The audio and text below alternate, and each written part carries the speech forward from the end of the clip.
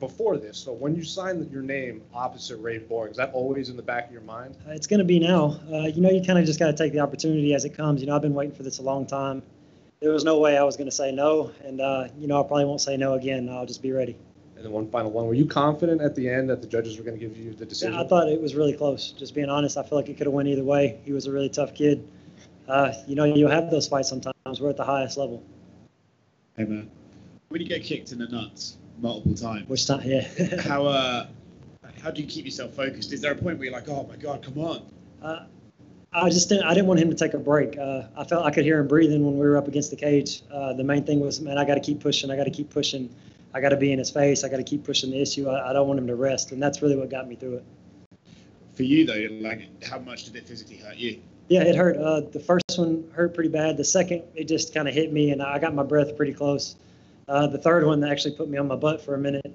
And there were 2 or 3 in there that didn't even get called. I mean, it was a lot against the fence, knees. We can watch it. He wanted to watch the replay. We can do that. Me and him can sit down together and watch the replay. It was kind of crazy. I know a lot of times coming in to the UFC for the first time, there could be a lot of nerves and a lot of issues, maybe just a lot of pressure coming in. How did it feel for you walking in there with the silent arena? And did that help you going in there tonight? That might have been what it was. It just felt like a fight. I'm not going to say I wasn't nervous. We're all nervous. If anybody says they're not, they're lying. But it wasn't, oh, man, I'm fighting for the UFC nervous. It was just any kind of fight. If you're getting in a street fight, you're a little nervous. I just felt like fight nervous. Was there at any point were you worried that after you started to take a couple of the groin strikes that the ref wasn't going to call and wasn't going to take a point? Was there any point where you were a little worried that it didn't happen at that point? I didn't think he was going to take a point. I felt like he was a pretty good ref in there, but I think I had to do a little bit of complaining to actually get a little justice. There was 3 or 4 that weren't even called.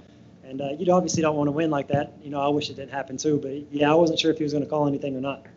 Well, now that you've got that in there, how soon? I know it's a little hard to kind of put the schedule out and stuff, but if you look towards the end of the year, are you hoping to get back in there? And what does 2021 look for you? Yeah, I definitely I'd love to fight one more time this year for sure.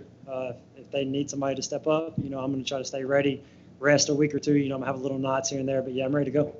Any particular list of people that you want to get in there opposite? I know there was a couple of 35s here on the card with me. Cody Durden just got the call. I've tried to fight him a couple of times. Me and him can run it. If Ray Borg wants to show up, we can run it. I'm ready to go.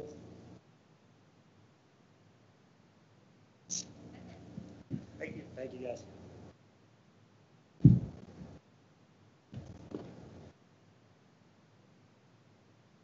Arena goes down.